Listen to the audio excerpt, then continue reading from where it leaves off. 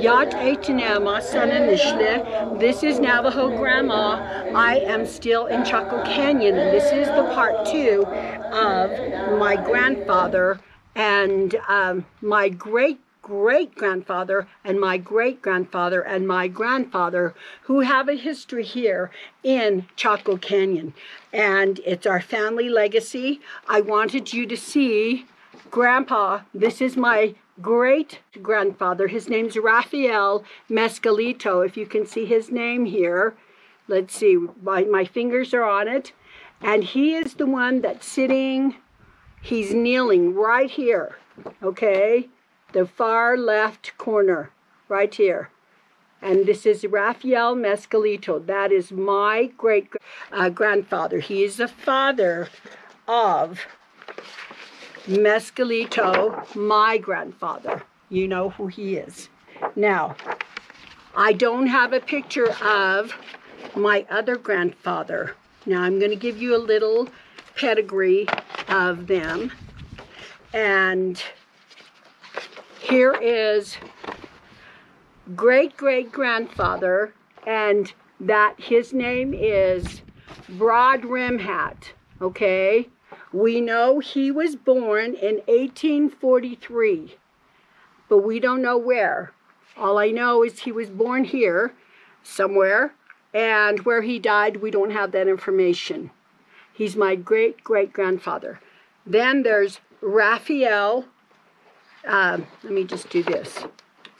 Then there's my great-great-grandfather, who is Rafael Mescalito.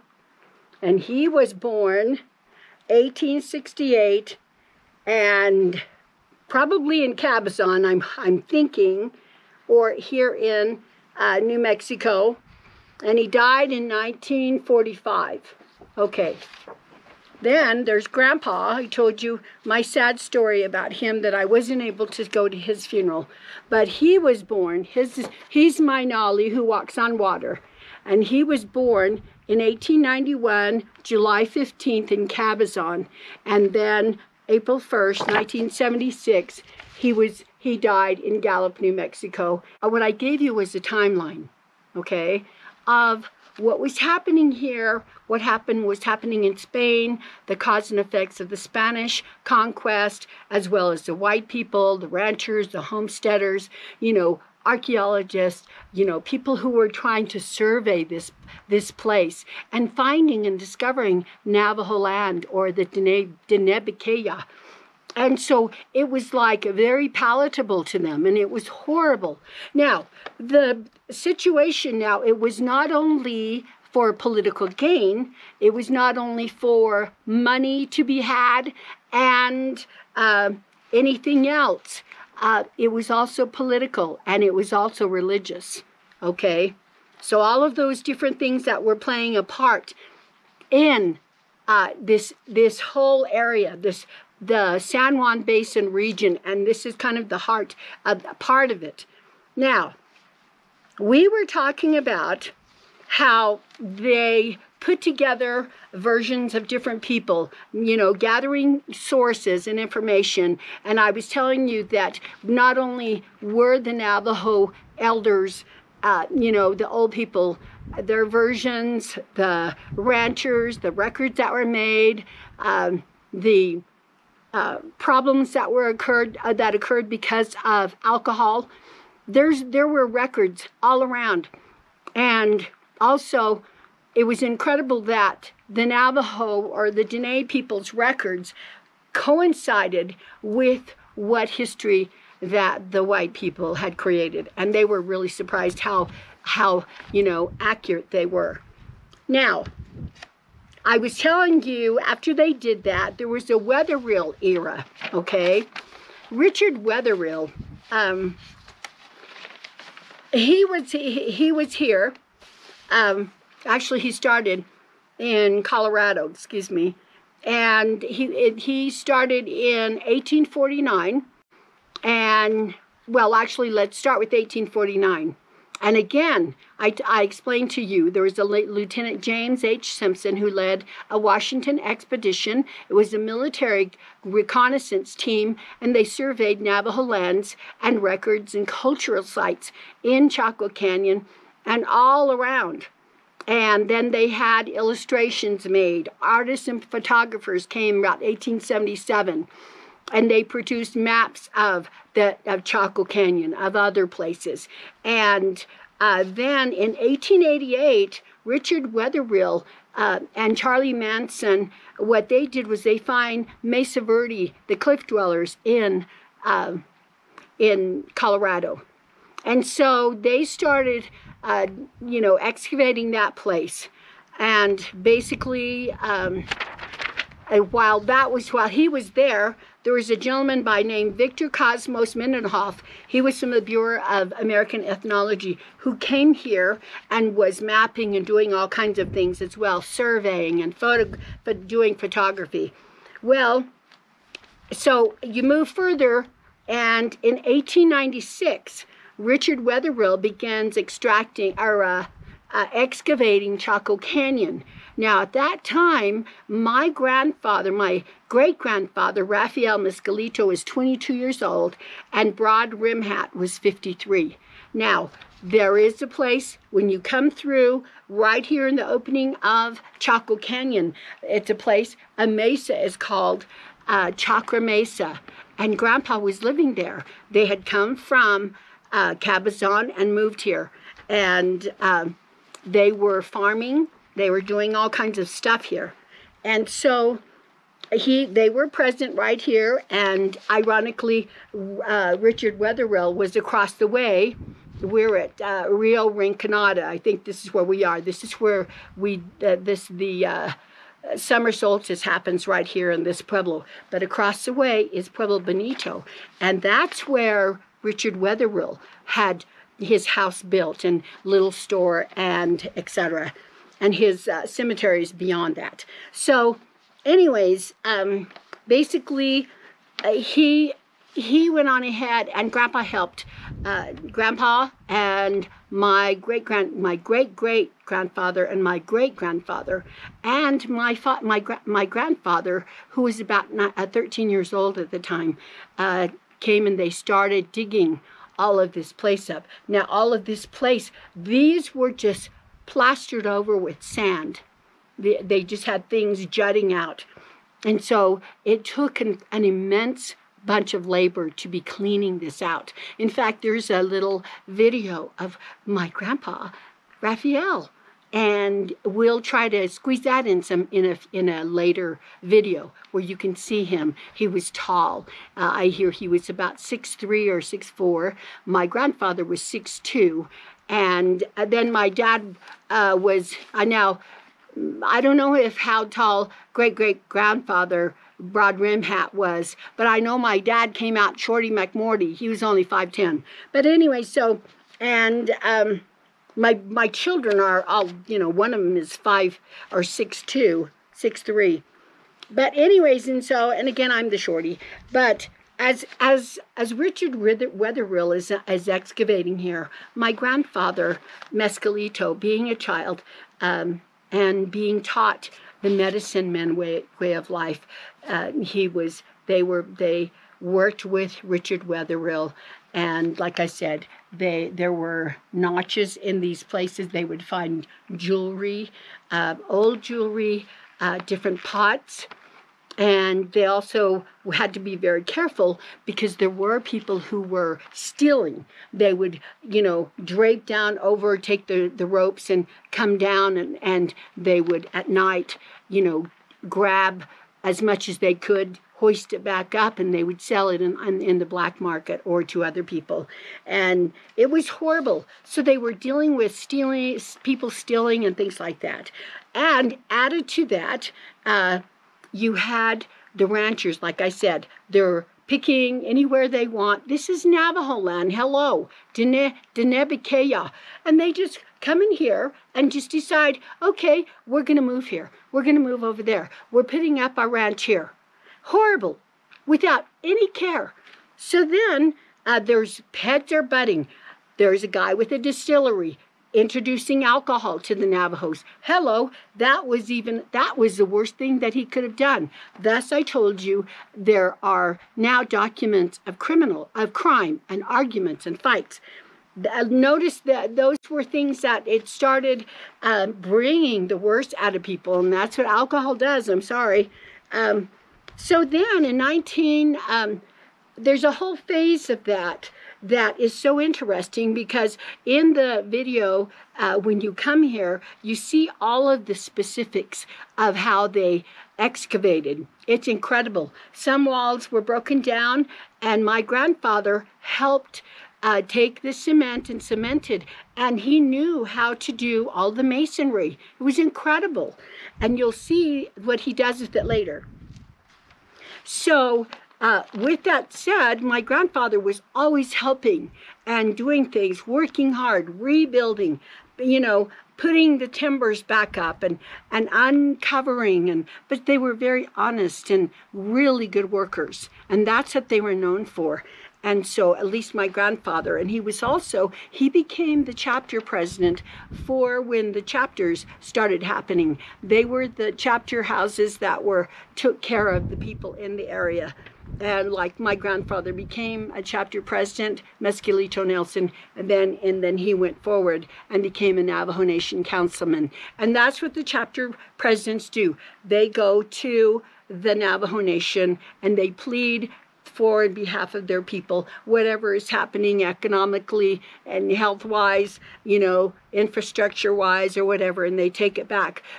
Technically, that's what you're supposed to be doing. A lot of these people nowadays, it makes you wonder what they do to protect and help and bless their families that in the communities. Usually people are jealous of each other and they're tearing each other down. It's really sad. It happens in the Navajo culture as well. So, in 1910, the sad part is that Richard Wetherill gets shot and killed by a Navajo. And I know my grandfather had a hard time with that, because I know he thought of Richard Wetherill as a good man. He protected. Richard did not want to have all kinds of these, pots and things, everything taken. And but the Museum of History, Washington, D.C. was a glutton, and other countries were a glutton, and they shared, and who knows, I'm out in Germany, Russia, who knows, everybody has our relics. Even Dubai, I hear, has some. It's ridiculous. Everywhere took all the stuff from here, and I'm sure they paid a pretty penny too. It happened to be money and sharing and whatever. So the era came to an end in 1910, but it continued in 1920. Within those 10 years, they were still, the work was slow, but eventually the Conservation Corp, there's a lot to remember, and they're the ones that was created by Roosevelt. And because my grandfather was such an honest, good worker, and he knew him, because remember, he's the one that took the gold for him to Mexico. And so he assigned him to pick about 14 or 15 people. And in this picture, I told you let me hunt for that right now. The picture of, this is the CC Corp. And if you see, it says CC Mobile Unit in 1938. Okay, can you see that? I don't know if you can see all that, and this is the group that my great-grandfather Raphael put together, and because he was so trusted.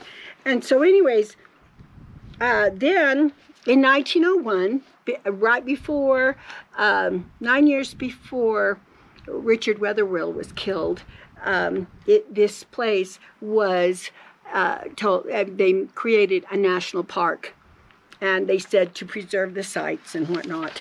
But it's really important to know the real story. The one thing that my grandfather, again, like I said, he was very reverent, and there were 12 men. He was the 12th, I would say, And they would all come to a hogan.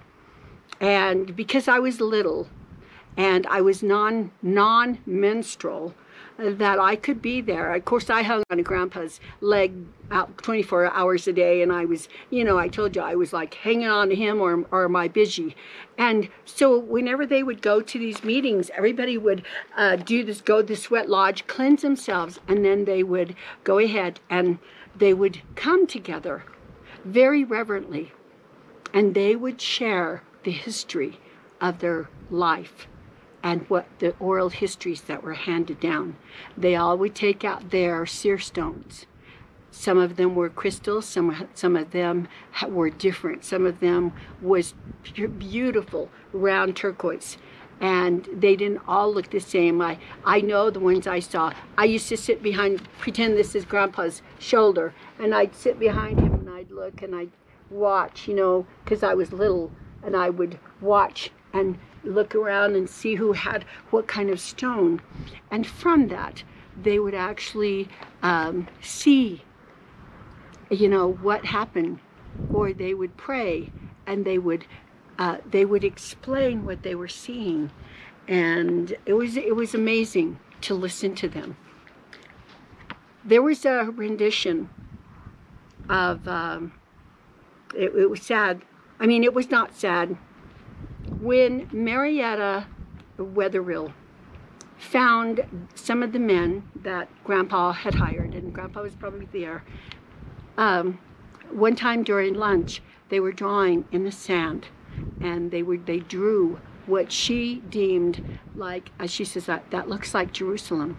There were palm trees. They were drawing palm trees and elephants and water, boats. She said, where did you get this? I mean, look around you. I keep saying this. Where do you see an elephant here? Where do you see palm trees here? Good gracious, the only thing you see is the greasewood and what else? The flowers. And there was no water. I mean, she says, where did you get this? Just right across the way. That's what they were drawing. And they said, well, this is our oral history. This is where we came from. Now, this is the part that everyone always asks me. How do we fit with Christianity? And this is, now remember, this is my teachings, okay, from my grandfather, and what he taught with the men that were in the circle. And his explanation was that, and they all knew this rendition in Navajo. It was absolutely beautiful. Sometimes even as a child I used to cry because it was explained so beautifully. So anyways, they would tell, each one of them would explain a certain part, and it went like this, that there was a great God, and they whipped him, they hurt him, and they took him because he was such a good man. And they were against him because they thought he would probably take the law from them and become their, it was their own fears that they had. And they took him and they put him and hung him on a cross. Now, Grandpa said it wasn't a cross, it was a tree. And his blood ran. And they said that wherever the blood ran, there were people who were in cemeteries that were raised from the dead. People who had probably leprosy or sickness of any sort, they were healed immediately. People who were blind, touched it, and they could see. They were healed immediately. And then Grandpa said, the lightning, when you hear this rendition, it's very powerful, that the heavens, the thunder and the lightning, it was dark and the earth shook, and everything was a mess. I mean, it was very fearful. And because, like my grandfather, and they explain in that rendition, that the earth knew that their Savior and Mother Earth, all the elements who loved him and obeyed him, knew he was being crucified. So there's only one other person, I think it was Kelsey Begay, that I think when he was a speaker at the house, I think it was him that I called, and he just passed away. He knew the rendition, and he said it to me over the phone, and I cried again. I don't know who else knows, but it was so beautiful. And I'm sad because I should have gone, like I told you, I should have gone over there to record him so you could hear. It is absolutely beautiful. Now, I don't know who else knows, but I hope if anybody, you know of anybody that knows that oral story, the history of the crucifixion, Christ's crucifixion, please let me know. So, in the Dine Bazad. So then he talks, and the men talk about how there was the people, because there were people who wanted to control them, and they wanted to come, and they wanted to.